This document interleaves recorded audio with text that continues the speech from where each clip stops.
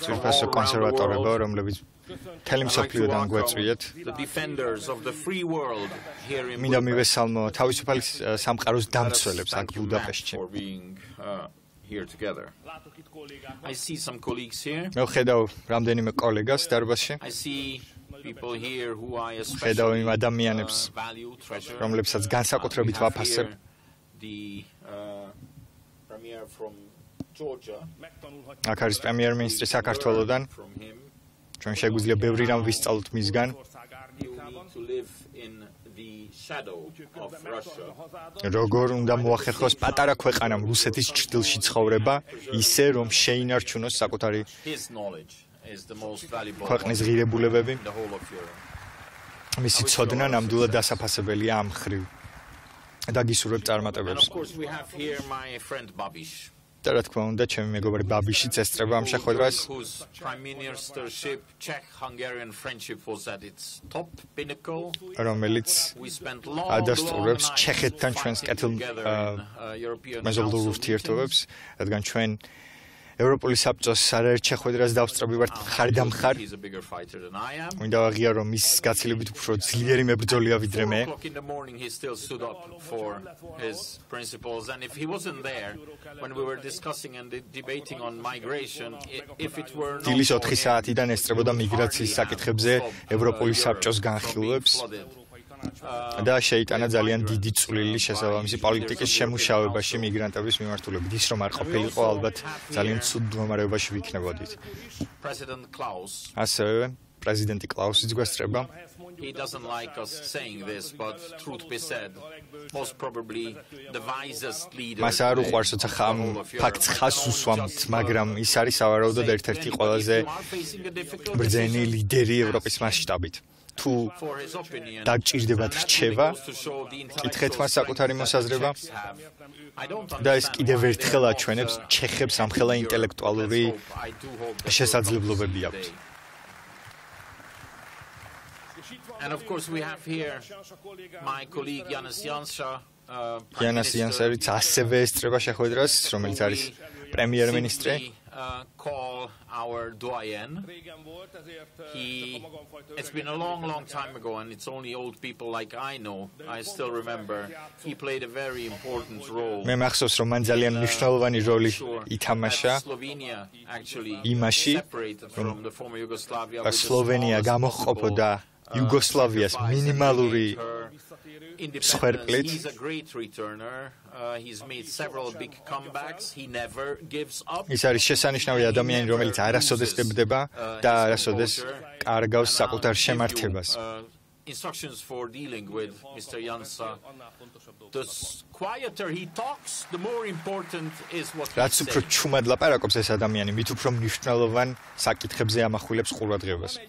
And if you have a good habit, you need to stick to it, because if you have good habits, you're going to be happier and more successful in life. თუ გაქვთ სასარგებლო ჩვევა, აუცილებლად უნდა მიხვდეთ ამ ჩვევას, რადგან ეს მოგიტავთ წარმატებას. და ჩვენ ჩვევად იქცა, რომ ვიკრიბებით კონსერვატიული სამყაროს წარმომადგენლები აქ ბუდაპეშტში.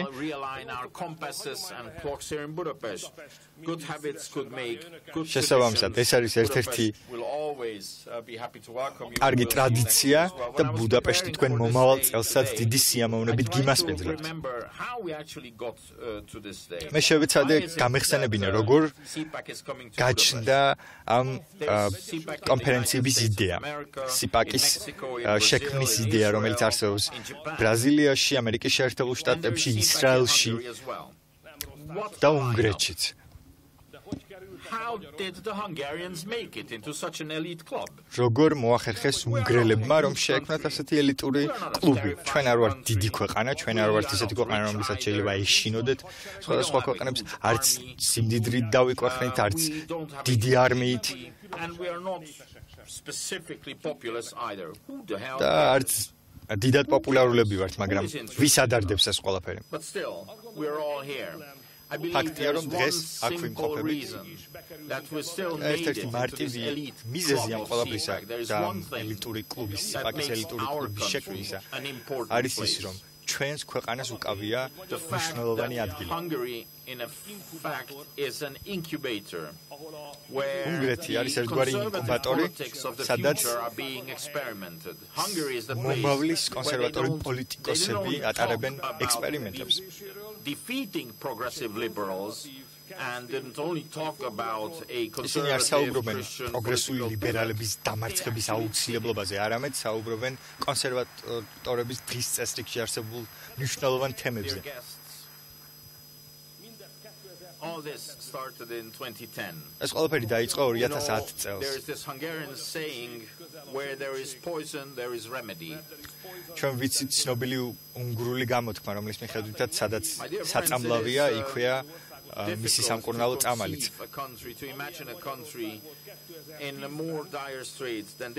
და პრინციპში მე ვერც წარმოვიდგენ იმაზე რთულ ვითარებაში მყოფ ქვეყანას, როგორშიც უნგრეთი იყო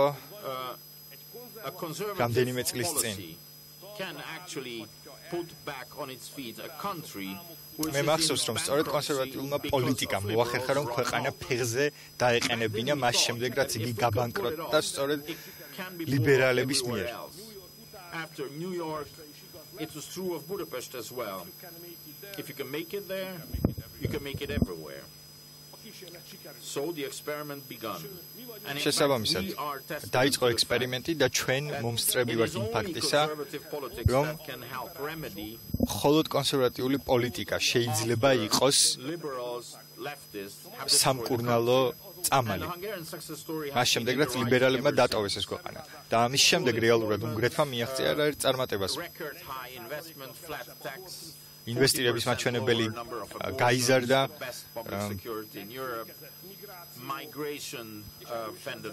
ასევე მიგრაციაც შემცირდა.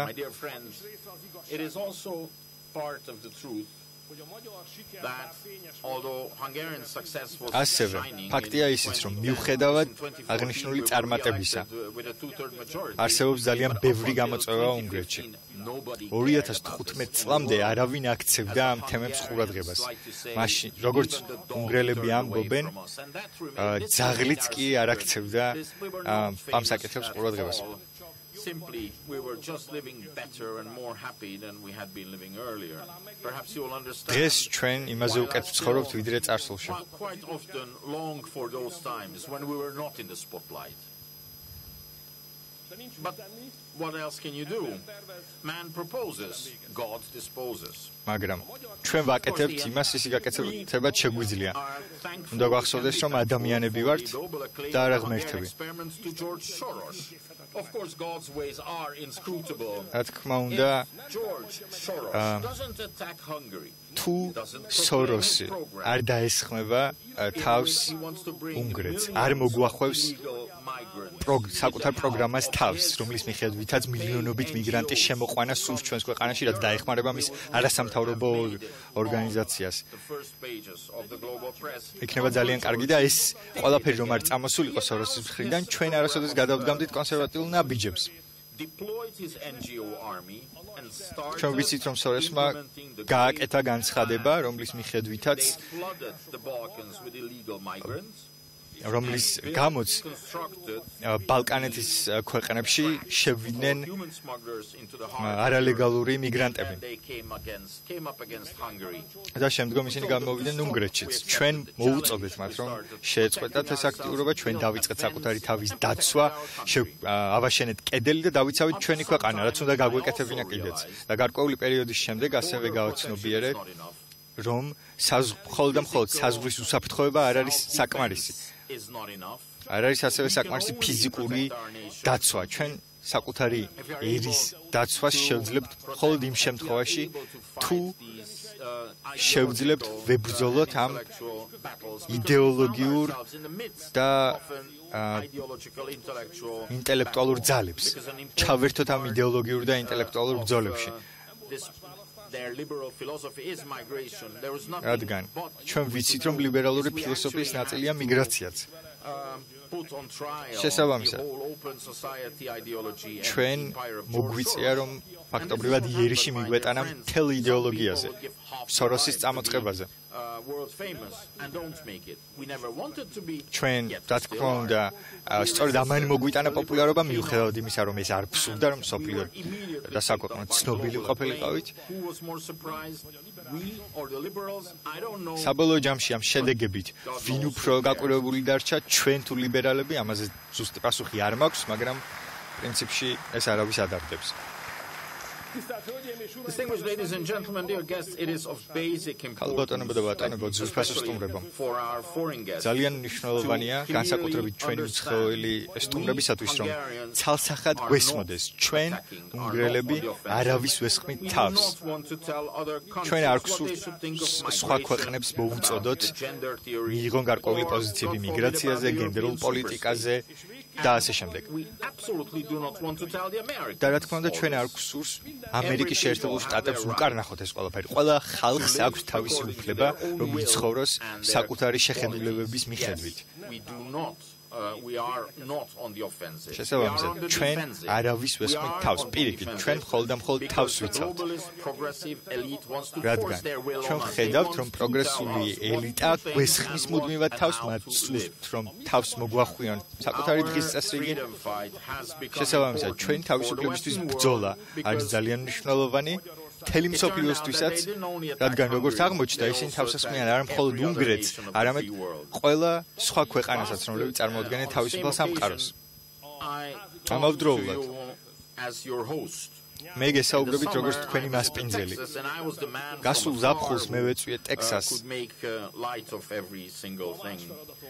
რა თქმა უნდა, დეტალებზე ვერ ვისაუბრებ, მაგრამ დღესდღეობით მე ვარ ერთგვარი მენეჯერი იმ ინკუბატორისა, კონსერვატორების ინკუბატორისა, რომელიც არსებობს უნგრეთში და ჩემი მოვალეობაა რომ წარგიდგინოთ ანგარიში ამ საქმიანობის შესახებ და მინდა ასევე ჩაგაყენოთ საქმის კურსში. ეს არ არის ეკონომიკური თავდასხმა, ეს არის იდეოლოგიური თავდასხმა.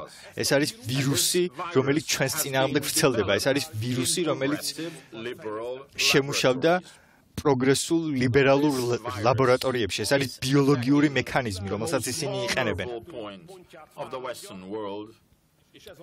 ბიოლოგიური იარაღი, რომელიც გამოიყენება დასავლური ქვეყნების წინააღმდეგ. ეს არის ანტიეროვნული ვირუსი, რომლის მიზანიც არის ჩვენი ერების დეკონსტრუქცია. ერი დასავლეთის ყველაზე დიდი გამოგონებაა. ეს არის თავისუფალი სამყაროს ეპიცენტრი. მაგრამ ეს ასევე არის დასავლური სამყაროს აქილევსის ქუსლი. თუ ერები მოისპობა. ეს ნიშნავს იმას, რომ თავისუფალი არსებობის საშუალებაც მოისპობა და დასავლეთი საბოლოოდ დამარცხდება. ადამიანები ერებისა და საკუთარი სახლების გარეშე ვერასოდეს იქნებიან სრულად თავისუფალი. სამშობლო ყოველთვის მნიშვნელოვანი იყო და იქნება კიდეც. ქრისტიანული ტრადიციები გვასწავლის, რომ მსოფლიოს დაყოფამ ერებად ითამაშა ძალიან დიდი როლი კაცობრიობის განვითარებაში.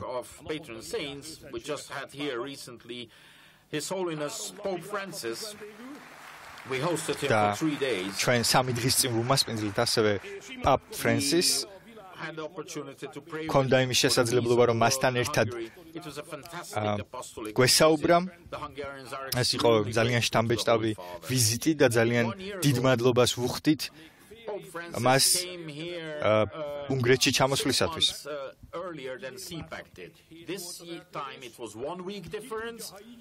პაპი ჩამოვიდა CPAC-ის ღონისძიების ჩატარებამდე 6 თვით ადრე, შესაძლოა შემდეგ ჩამოსვლაზე მან პირდაპირაც მიიღოს ჩვენს კონფერენციაში მონაწილეობა და იყოს ერთ-ერთი მომხსენებელი.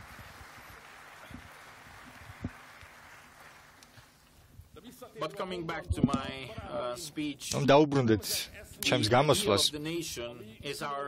ერის იდეა არის კონკრეტული მახასიათებელი, რომელიც თან ახლავს დასავლურ სამყაროს. სწორედ ეს გაიაზრა უნგრეთმა, სწორედ ამიტომ ჩაერთო იდეოლოგიურ ომში და შეუერთდა დასავლურ სამყაროს. სწორედ ამიტომ ჩვენ არ გავქრით ისტორიული ქარტეხილების ფონზე.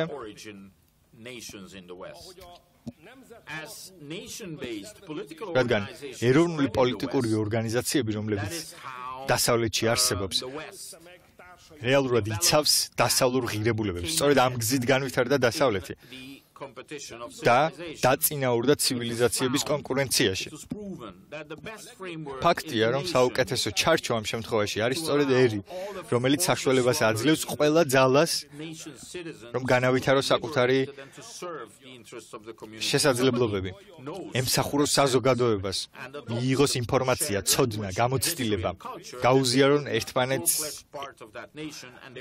კულტურა. ეს იყო ის უდიდესი უპირატესობა, რომელიც დასავლურ ცივილიზაციას ჰქონდა და სწორედ ამიტომ რამდენიმე საუკუნის განმავლობაში ჩვენ ვიყავით მოწინავე პოზიციაზე სხვა ქვეყნებთან შედარებით. სწორედ ამიტომ ესხმიან ჩვენს ეროვნულობას თავს დღესდღეობით. მაგრამ ვერ ვიტყვი, რომ ეს არის წარმატებული თავდასხმა. თუმცა ამან ნამდვილად მოიტანა ზიანი. ჩვენი განვითარების ტემპი შემცირდა და ძალიან ბევრ სფეროში არაერთმა სახელმწიფომ გადაგვისწრეს ეკონომიკურად და გადაგვისწრეს სხვა მიმართულებითაც. ჩვენ ვიცით, რომ დასავლური სამყარო რამდენიმე ათეული წლის წინ 60 მსოფლიოს მთლიანი შიდა პროდუქტის 60%-ს აწარმოებდა. დღეს ეს რაოდენობა შემცირებულია 40%-მდე. ენერგეტიკის თვალსაზრისითაც ჩვენ ვხედავთ, რომ ძირითადად ენერგეტიკული რესურსების იმპორტირებას ვახდენთ. ასევე არსებითი რესურსების 80% არ არის ხელმისაწვდომი დასავლეთ ევროპის ტერიტორიებზე. ვხედავთ ასევე მოსახლეობის ზრდის შემცირებასაც. მაშინ, როდესაც აზიური ქვეყნების მოსახლეობა უფრო და უფრო იზრდება, ევროპის მოსახლეობის რაოდენობა მცირდება. ჩვენ მხოლოდ და მხოლოდ მოწინავე პოზიციებს ვინარჩუნებთ ჩვენი ძლიერი სამხედრო დანაყოფების წყალობით. თუმცა ცალსახაა, რომ თუ დავკარგავთ ყველა ჩვენს უპირატესობას და მხოლოდ გვეყოლება ძლიერი სამხედრო შენაერთები, ეს აუცილებლად გვიბიძგებს სამხედრო კონფლიქტისაკენ და სწორედ ეს ხდება დღესდღეობით. შესაბამისად, შეგვიძლია ვთქვათ, რომ ამ ცივილიზაციების რბოლაში არც ისე სახარბიელო სიტუაციაში ვიმყოფებით ამჟამად. და ამ ყველაფერში მხოლოდ საკუთარი თავის დადანაშაულება შეგვიძლია. ჩვენ არ გვყავს სხვა კონკურენტი, რომელიც ასეთ ზიანს მოგვაყენებდა. როდესაც მემარცხენეებმა გაავრცელეს ეს ვირუსი მსოფლიოში, ძალიან ბევრმა სუბუქმა კონსერვატორმა თქვა, რომ ეს ანტიეროვნული ვირუსი იყო მხოლოდ ლაბორატორიებიდან გაჟონილი შემთხვევა.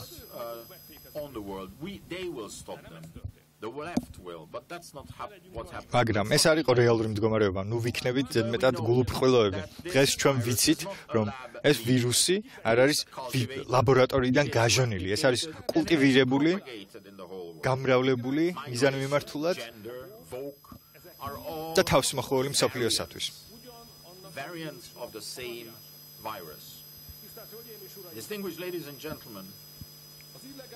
ქალბატონებო და ბატონებო, არალეგალური მიგრაციის მთავარი მიზანი არის ეროვნული საზოგადოების განადგურება, რაც ხელს შეუშლის სახელმწიფოს ეფექტურ ოპერირებას და ეს ასევე მიზნად ისახავს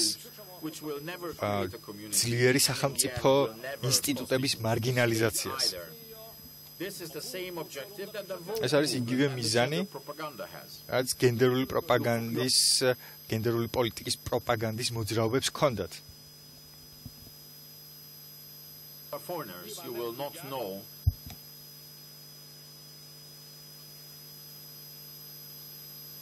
but we Hungarians don't actually have შეიძლება უცხოელებმა არ იცოდეთ, მაგრამ ჩვენ უნგრელებს ამ მიმართულებით გვაქვს არაერთი მნიშვნელოვანი მიღწევა.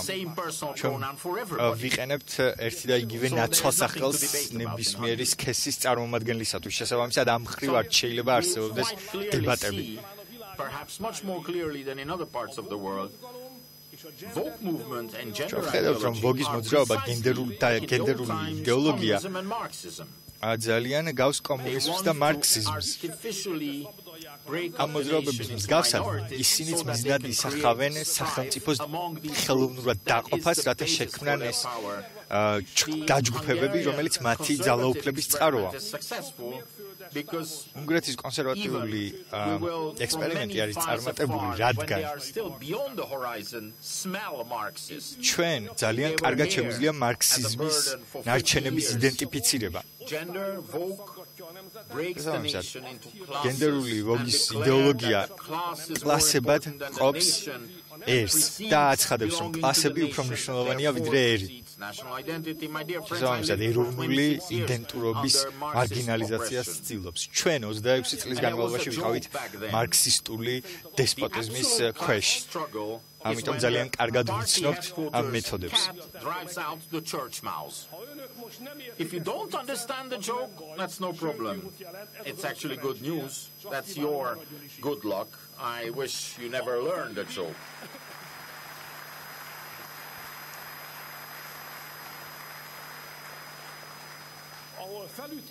Where class struggle prevails, there სადაც კლასების დაპირისპირებას ექცევა უპირველესი ყურადღება.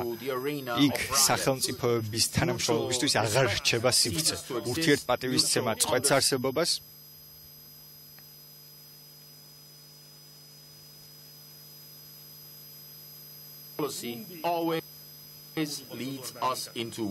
და ურთიერთ თანამშრომლობის არარსებობა ყოველთვის იწვევს ომს. And then it either exits or actually becomes part of the same chaos that it საბოლოო ჯამში I've seen so many so-called color revolutions. საერთო ქაოსი და მე არაერთი ხავერდოვანი რევოლუციის ვარ ჩემი ცხოვრების განმავლობაში, რომელიც იწყება ლიბერალური სლოგანებით, რომელიც ქვეყნის ლიბერალური ინდოქტრინაციას ისახავს მიზნად და ამ ქაოსის ბოლოს მხოლოდ და მხოლოდ რჩება დაბნეულობა. To fend for themselves. I am sure that if President Trump was the president today, there would not be any war. მე დარწმუნებული ვარ, რომ ტრამპი რომ იყოს ამერიკის შეერთებული შტატების პრეზიდენტი, დღეს არ ვიქნებოდით რუსეთ-უკრაინის ომის მომსწრენი.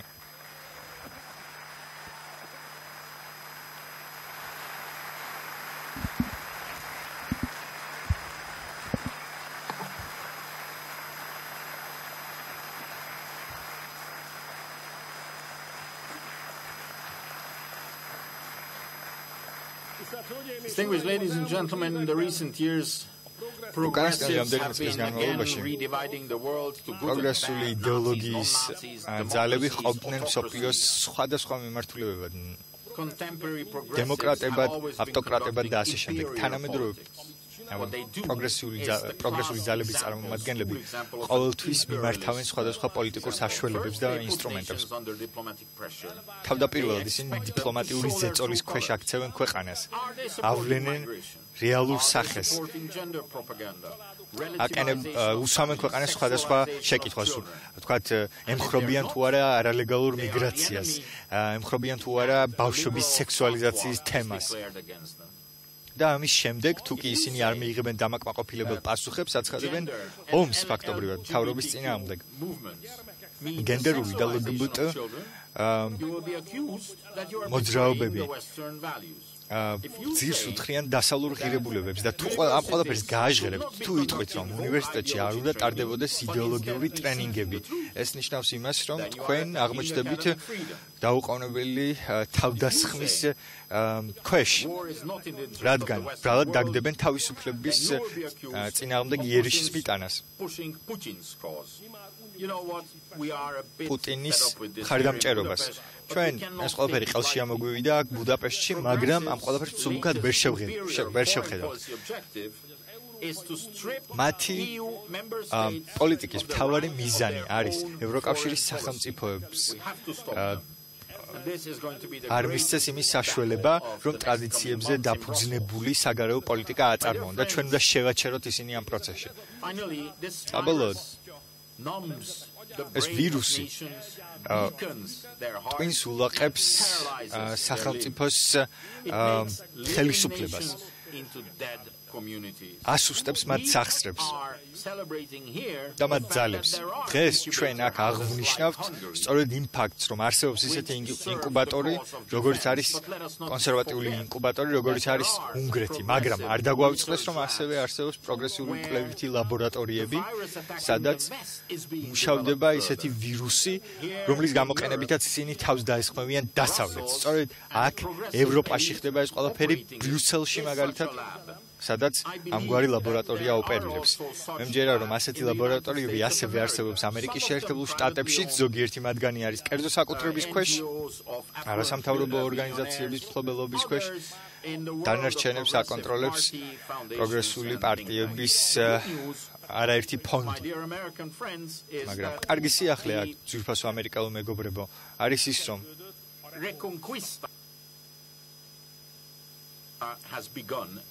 დაიწყო ერთგვარი რეკონკვისტა, ანუ საპასუხო ბრძოლა, კონტრშეტევა ევროპაში.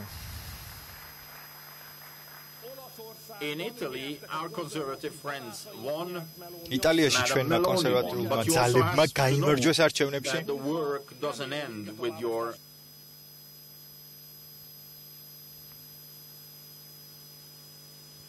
Victory at election. თუმცა გამარჯვება არ მთავრდება არჩევნების შედეგებით. ეს არის ხანგრძლივი პროცესი.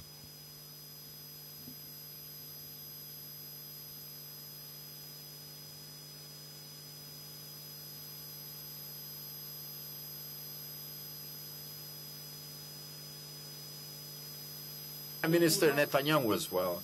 The louder the liberals, the faster they lose from their popularity. რაც უფრო ხმამაღლა გაჰყვირიან ლიბერალები, მით უფრო სწრაფად კარგავენ ისინი პოპულარობას და მე ამ ყველაფრის თქვა შემიძლია საკუთარი გამოცდილებიდან გამომდინარე.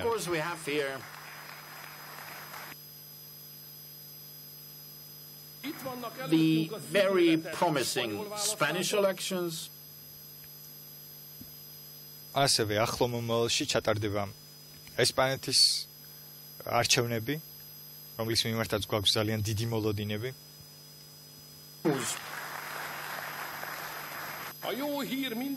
For everybody is that we no longer have to search for the antidote of the progressive virus. ფაქტობრივად ჩვენ აღარ გვიწევს ანტიდოტის ძებნა ამ პროგრესული ვირუსის წინააღმდეგ. It's readily available. აღმოვაჩინეთ ამგვარი წამალი. You can take it. All you need is a bit of a local fine-tuning and it will work anywhere. Cold, warm season, south, north. ეს არის წამალი, რომელიც შეგიძლიათ მიიღოთ ნებისმიერ სიტუაციაში, ნებისმიერ ადგილას ეს დაგიცავთ ამ ვირუსის ყველანაირი გამოვინებისაგან. Bold letters, no migration, no gender, no war. როგორც არის გენდერული პოლიტიკა, ომები, მიგრაცია.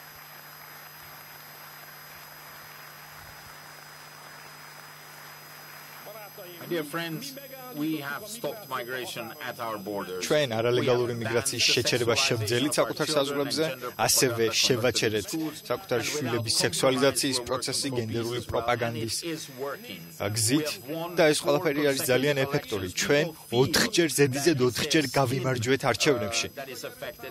ეს არის მხოლოდ და მხოლოდ სკამერული წამოწყება, რომელიც აუცილებლად დამარცხდება. And that represents their interest. წამოწყება, რომელიც ასახავს მხოლოდ და მხოლოდ აღნიშნული იდეოლოგიური ძალების ინტერესებს და აიგნორებს ადამიანების და ერის ნებას და საჭიროებებს.